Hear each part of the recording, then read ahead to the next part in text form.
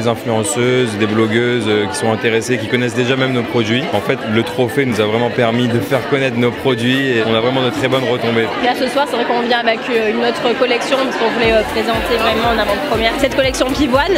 Mais en tout cas, non, on est ravis. C'est vraiment voilà, un avantage aussi de pouvoir dire qu'on est victoire de la beauté. Vraiment, on a beaucoup de monde sur notre stand depuis tout à l'heure. Ça attire beaucoup de gens et beaucoup de personnes sont vraiment intéressées et trouvent ça formidable. Et ici, le lieu est tellement aussi sympathique, bien décoré. On est ravis d'être là. Beaucoup de nouvelles blogueuses et instagrammeuses. C'est toujours eu un plaisir de leur faire découvrir nos nouveautés et aussi les produits qui ont été primés cette année. Ça se passe très bien, on est content de venir pour ce deuxième AfterWork, celui de l'été, avec autant de monde que celui de la dernière fois. Donc on a des nouveautés cette fois-ci, avec notre gamme qui s'étoffe, des vernis spéciaux pour l'été et toujours les classiques qui avaient remporté le prix. Donc on est très heureux d'être là. Il y a beaucoup d'influenceuses, donc certaines qu'on avait déjà vues, des nouvelles, et on présente notre gamme d'highlighter.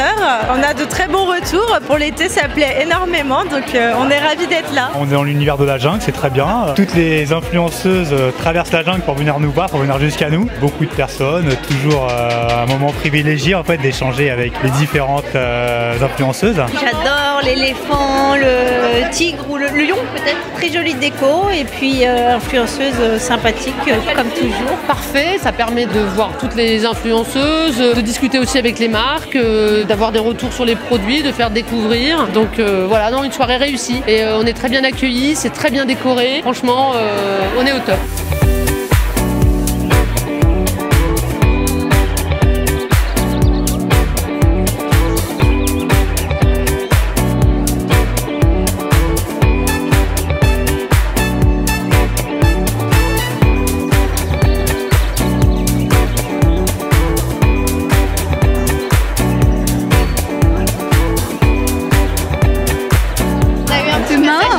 Avec la crème de la maison Païen, voilà. On est bien détendu, très bien reçu, très bien accueilli, très belle décoration, attention. Super ambiance, la déco est vraiment réussie, on est vraiment dans le thème. C'est toujours un thème différent chaque année et c'est hyper bien décoré, moi j'aime beaucoup à chaque fois. Très mignon, très sympa.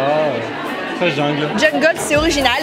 En plus, c'est un petit éléphant trop sympathique. Franchement, j'adore la déco. C'est très nouveau en fait de pouvoir parler avec les marques, de connaître des produits qu'on ne connaissait pas avant. C'est une belle découverte pour nous. Ouais. Là, on a vraiment vu ce qu'on connaissait déjà et ce qu'on aime. Donc là, on attend d'aller voir Embryolis, mais il y a un peu de monde. Il y a des nouvelles marques et surtout des nouveaux produits. Il y a des marques que je connaissais déjà, mais c'est l'occasion surtout de découvrir les nouveautés qui viennent de sortir ou qui ne sont pas encore sorties. Et parfois, il y a des petites nouveautés aussi, on va dire technologiques.